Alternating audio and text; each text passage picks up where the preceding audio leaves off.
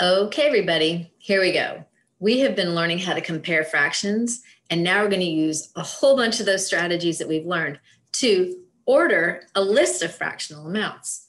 And here's a list right here of 4 fractions: 4/5, 1/2, 1/3, and 6/10. And we're going to order those in the order of least to greatest. And I like to record that when I'm asked to order numbers from least to greatest. I want to record it so I don't forget. I want to keep that in my mind because sometimes they'll ask us to order from greatest to least. And you want to be super clear about which of those orders you're doing.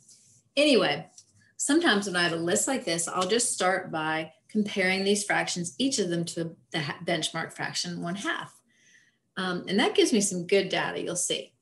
4/5 is more than half, and I like to record that and just indicate it with a little M for more. 1/2 obviously is a half. 1/3 is less than a half, and 6/10 is more than a half. So with that one step, I've already learned a whole lot of information. I know that my absolutely least or smallest amount is going to be 1/3. I know that the next one will be half, less than half, and then half. And so my battle is really just between 6/10 and 4/5. And I can see that I can easily make an equivalent fraction for 4/5 that has tenths in the denominator. So, and that will be 8/10. So I found out that 4/5 is actually a larger amount than 6/10 by the information I got with this equivalent fraction. Now here's a little bit of a tricky part. When I go to put them on where I've ordered them, I need to be sure I use the original fraction, not the equivalent fraction. So the next largest one would be 6/10, and the largest or greatest one of all is going to be 4/5. And that's one way you can order a list of fractions. All right, this time we're going to order these fractions, and they should have commas in between because it's a list, right? We'll order these from greatest, the biggest amount, to the least amount, because every once in a while that will happen. They'll ask you to do that. 7, let's go ahead and I'm going to compare them to a benchmark fraction first to kind of clear the way and put them in categories to start with. 7/10 is more than a half. 2/6 is less than a half.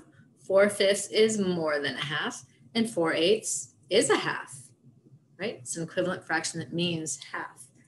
So my least, I know the least, I know the half. So the least is here, right? So I'm going to put my least or my smallest one there. And then half is 4/8. And it feels a little bit strange to do it in this order, but you will be asked to do that sometimes, and we have to be ready for it. 4/8 is out. So the battle is between 4/5 and 7/10. I know I can make an equivalent fraction that has tenths in the denominator pretty easily. 8/10. So I know that 4/5 is the same as 8/10. So it's a battle between 8/10 and 7/10. So 8/10 is greater, 7/10 is smaller. Since I'm going from smallest to greatest, I think I'll put my smaller one there, 7/10. And then I have to be careful at the end. The largest amount, fractional amount in my list is 4/5. And I like to cross them out once I use them so I don't get confused. All right, last one. Let's try this one. We're going to order these from least to greatest. 2/4, that's half. 3/5, that's more than half. 4/10, that's less than half. 2/3, that's more than half. 1.5 would be exactly halfway. 2.5 would be a fraction that represents exactly half of whatever that whole is. So this is some pretty good information.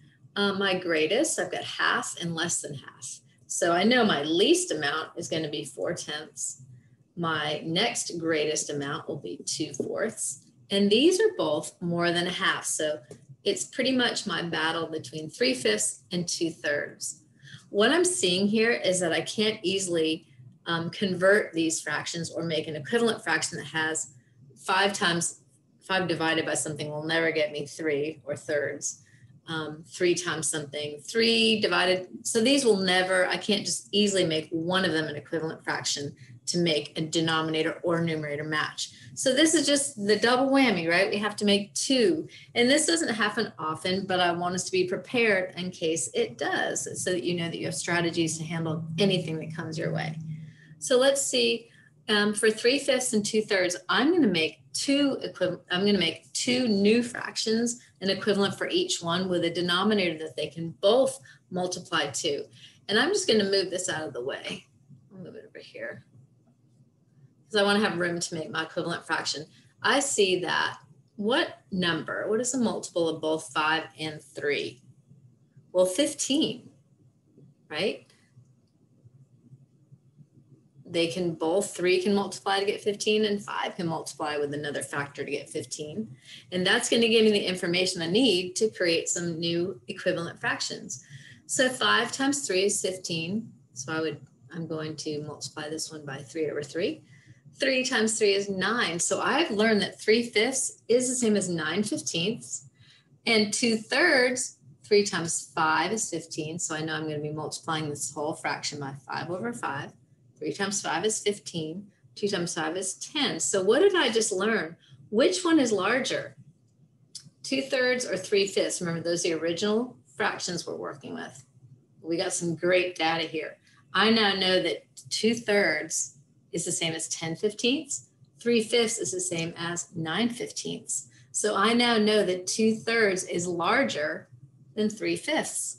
So I know 3/5 will come next, and 2/3 will be the largest one. So try that out. You'll get lots and lots of practice comparing as you order.